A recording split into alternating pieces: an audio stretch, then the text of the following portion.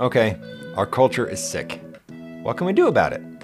Today, we look at some proposed answers from the world and measure them against some biblical prescriptions to hopefully find an answer to the mental health crisis or even epidemic that we're facing today, for both kids and adults alike. Thanks for tuning in to Something's Happening Here.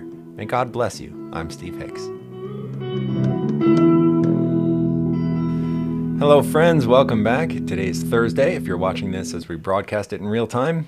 And I need to start today's show by commenting about yesterday's show, because if you watched it, you know that we ran long by several minutes. And I would have preferred to actually run even longer, because I have a lot more to say on that very sensitive and difficult topic. But as you know, we have to be really careful about the words that we use on such topics. And so it was just kind of a mess. Our solution to this, right? Our solution to running out of time in this little format and being able to talk about these more complex and difficult issues in a larger format is locals. Okay? We are trying to get you to go to locals.com. We have a page there. Sign up for the free community, and soon it will become a supporter community. And once we're inside of that exclusive community setting, we can talk about these things all day long with the exclusive content that we will provide and Bible studies and whatnot. But you have to go to locals, right? Build up that free community so we can transform it into the paid community. And that way we can solve these problems. The other comment from yesterday, the other comment I have to make is that I had a scripture, but we ran out of time to share it. So in relationship to the two specific issues we talked about yesterday, which is the claim that the world is ending very soon and the unrelated claim that boys and girls are interchangeable, the scripture I had to share was Ecclesiastes chapter 3, verse 14. Scripture says, "I know that whatever God does, it shall be forever. Nothing can be added to it and nothing taken from it. God does it, that men should fear before him." And this idea just stands in contrast to the world's ideas. Oh yeah, God made the world, but we're going to destroy it. Oh yeah, God made boys and girls, but we'll just change them around, you know? When we take away the things that God did and said are true, when we actually contradict that scripture and say, no, the thing that God did is not really forever, we'll just change it up. Of course that messes things up. Of course that leads to mental illness in our children. So the solution is to live firmly in the reality that God created and to accept that reality, right? Because warring against it's not going to lead us anywhere good. So for today, we want to look at some remedies for this crisis, more specifically than what I just said. And so to do this, we're actually going back to the same article that we started on Monday. I think it was Monday we started with this one. Let me just check on that. Houston, yeah, there it is. So Houston Methodist is going to lead us through some proposed solutions. So same article from Monday, Poor Mental Health, Fighting the Modern Epidemic. And a little ways down, it says 6 ways to improve mental health. And we're just going to go through them point by point. This article says to start your day on a positive note with meaning and purpose. Dr. Jordan Peterson says the same way, same thing in a different way. He says to make your bed first thing in the morning, because that way you start your day with one accomplishment, right? And that sets up your day for more accomplishments, right? If you start it all reactionary and without purpose, then your whole day will be reactionary and without purpose. So that's good, worldly advice. Prominent psychologists are agreeing with it. What does the Bible say? Well, we get the example of Jesus Christ that we read about in the Gospel of Mark, chapter 1, verse 35. I believe it's 35. Yeah. It says, "Now in the morning, having risen a long while before daylight, Jesus went out and departed to a solitary place, and there he prayed."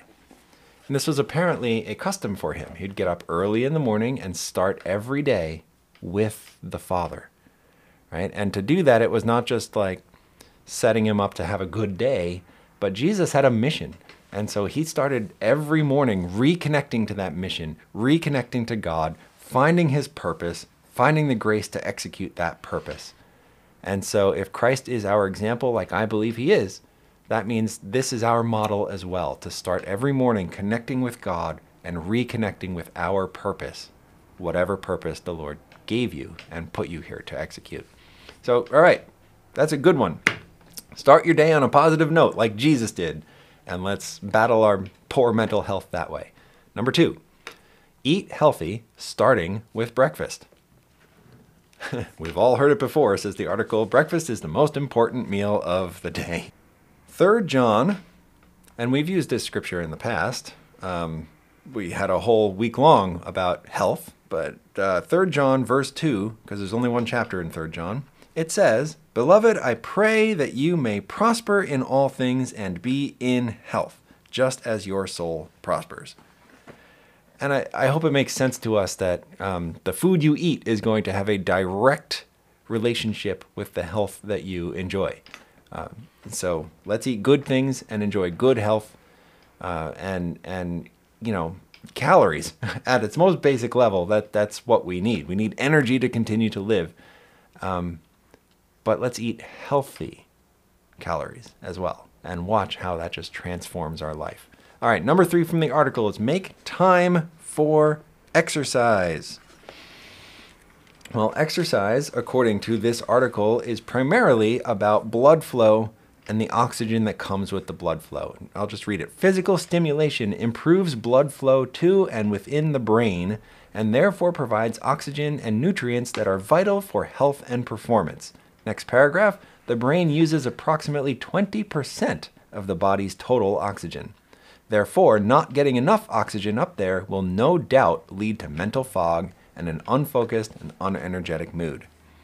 Well, we see this supported in the Bible right away on like the second page. In Genesis chapter 2, verse 7, at the formation of the first man, Adam, the Lord God formed man of the dust of the ground and breathed into his nostrils the breath of life, and man became a living being. Air, oxygen, this life force is so crucial that when you don't have enough of it, of course, your mental health will suffer. Of course. So let's get enough exercise, let's get enough oxygen to our brains, and let the brain function the way God made it. Number 4 on the article is to socialize. Research has shown that social connectedness acts as a buffer from negative mental health effects. All right. So in other words, go to church. Or have a group of friends, right? But I'm going to tell you to go to church. And the reason is because of what the Bible says in 1 Corinthians chapter 3, verse 16. And some of you are going to be used to using this verse in a different way than I'm about to, but I'll explain myself in a minute. 1 Corinthians 3:16 says, "Do you not know that you are the temple of God and that the Spirit of God dwells in you?" That's a question, and then verse 17 elaborates. But the idea is that you, right, the Holy Spirit lives in you. You're a temple of God.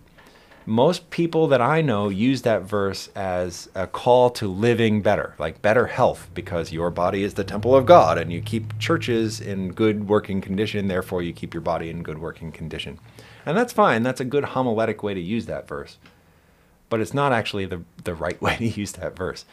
Because when you go to the original Greek and you read it from that way, you realize that the word that we translate into the English word as you, Y-O-U, is a plural word. And in English, we use the same word you for singular and plural, so it's unclear. But in Greek, it's plural. So he's talking to the entire church. He's saying you collectively are the temple of the Holy Spirit, and the Spirit dwells within you. The historical context for that is that the Christian church had recently been put out of the temple at Jerusalem. So they were cut off from the only like designated worship spot that God's people had known for hundreds of years, or like the main one. And a lot of the Christians felt just totally dejected and demoralized by that, because they were not allowed in the temple anymore. So Paul is telling them, you don't need to go to a temple, because when you're all collected together, you are the temple. Isn't that beautiful? And so, yeah, so we're seeing that. Socialization. When you come together, it invites God into that environment with you. So you're socializing not just with each other, but with the Lord. Of course, that's a good way to be healthy, physically and mentally. Number 5, take time for yourself, otherwise known as self-care. Okay, did you know Jesus was a big fan of self-care? It's true. I'll give you one example of it from the Gospel of Matthew, chapter 14. Jesus does a miraculous feeding in chapter 14 here. And following that feeding, we see in verse 20, they all ate and they were filled, and they took up 12 baskets full of the fragments that remained. Now those who had eaten were about 5,000 men, besides women and children, so there could have been upwards of 20,000 people there. We don't know the exact number, but there was lots and lots of people.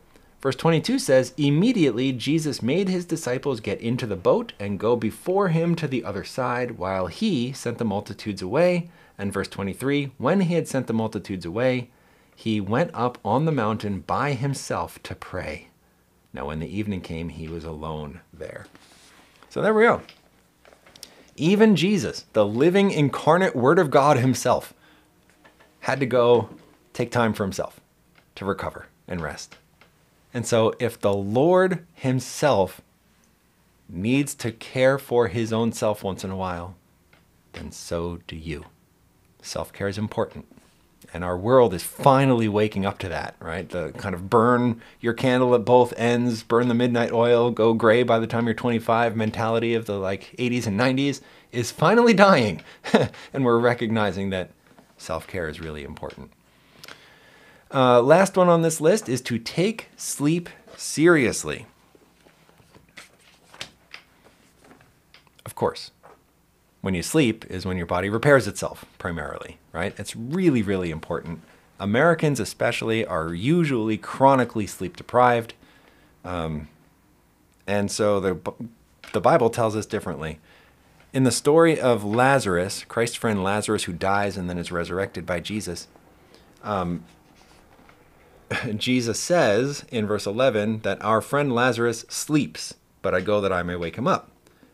Jesus, he really means he's dead, so I'm going to go make him alive again. But the disciples don't understand that, so they respond in verse 12 saying, Lord, if he sleeps, he will get well. Which of course is the truth, right? Sleep is when the body repairs itself. So if you don't get enough sleep, then your body is not able to repair itself properly. This is the world's prescription from HoustonMethodist.org. But it's also the Bible's prescription. That's what we're trying to show you today. Mental health ultimately comes when we live the way God wants us to live, when we adhere to his Bible principles, his health principles, and we do things his way. It's like we were saying yesterday, when you live in fantasy, destruction will come. When you live in reality, health and healing will come. So I'm going to leave you with that today. I will pray that we all live firmly in reality and that we can gain back some of this mental and physical health that we have lost in our society. And I'm going to invite you back for one more day tomorrow. Let's end the week together when we look to the ultimate final cure, the return of Jesus Christ. I'm Steve Hicks. It's been a pleasure hanging out with you so far this week. May God bless you, and I'll see you tomorrow when you come to your subscribed platform. On Facebook, that means you have liked this page and changed your notifications. On YouTube, it means you have subscribed to the Talking Donkey International channel and hit your notification button. Maybe you've gone to talkingdonkeyinternational.org, in which case you go to the podcast page and bookmark it. Maybe you're on Rumble. Hit that little follow button and make sure you stop by our locals account as well. Become part of our free community, and we will let you know when the supporter option is available. May God bless you with good mental health and good physical health, and I will see you tomorrow.